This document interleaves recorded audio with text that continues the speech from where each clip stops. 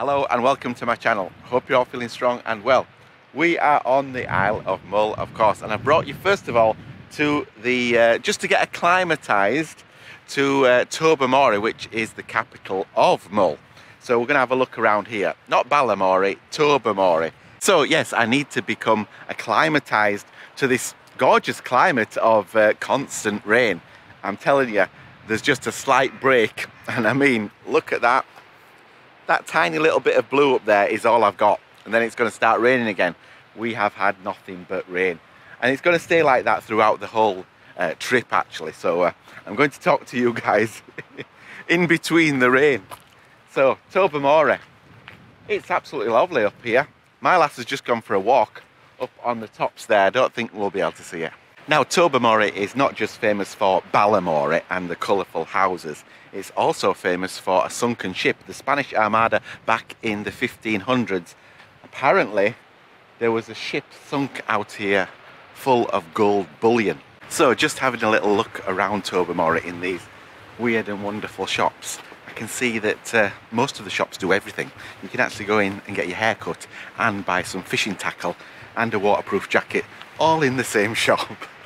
So I've managed to catch up with Sheila. Sheila is over there, and she tells me that the lighthouse is this way, and that's good. I was wondering where the lighthouse was. Let's make our way to the lighthouse and see what we see there. Well, we're of course going to see a lighthouse. So me and my lass are booked in at the Isle of Mull Hotel and Spa. So we've got lots of things to explore in there, and that's undergone a multi-million-pound upgrade, refurb. We are on our way to the lighthouse. We've got about a couple of kilometres to do. Just cleaned the lens. It's starting to rain again. So much rain on this trip. Now, we did try in the hotel last night. I was asking for the special wine that they make out here on Mull.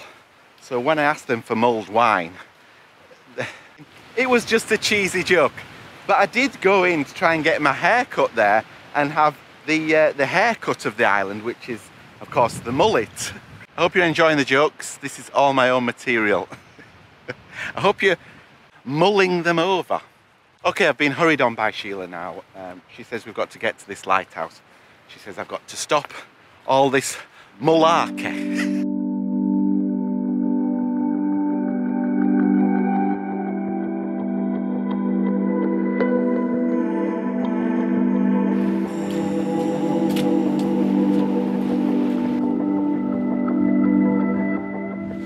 Just looking out over the coastline of Mull, of course, and it started raining again. I hope you don't mind me just cleaning the lens every now and then. At least you can then see. There are about 300 miles of coastline on Mull, and it's quite treacherous, especially this part here. The torran rocks out there, that's what they're called, and it is really treacherous even for modern day shipping here. So of course, back in the day they had to build a lighthouse. We have reached the lighthouse, me and Sheila. Sheila's making her way over there, and we are going to do that as well. So this is about as close as I can get with a good view of the lighthouse. The wind is blasting into my old face, but I am enjoying it out here. It's really wild, but that is what we expected, and we're definitely getting that. So the lighthouse was built in the mid-1800s, and it was actually built by Thomas Stevenson. That's the father of Robert Louis Stevenson, and yeah, the author of Treasure Island. Out there somewhere is the Isle of Herod. I think that's how you pronounce it. It's a tiny island, about 1 square mile or something like that. A tiny island, and that was the actual inspiration for Treasure Island. So glad to have got to the lighthouse. Thanks to my lass for spotting the signs to it. So I hope you've enjoyed that little trip out. The weather has actually been really kind to us for the last couple of hours. It keeps coming in, that rain, and it is coming in again. So hope you've enjoyed this little look around Tobermory.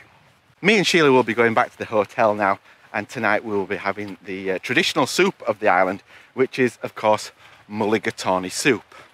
So that is it for this one, a little look around Tobermory. I really hope you've enjoyed it. We haven't seen any wildlife yet. Will we get to see some in future vlogs? I hope so. I doubt it with this weather though. So I hope you'll join me in my next few vlogs, because in my next couple of vlogs at least, I will still be here on the Isle of Mull. So if you've enjoyed this content, give me a like, consider subscribing. I upload at least once a month, sometimes more. So until the next one, bye.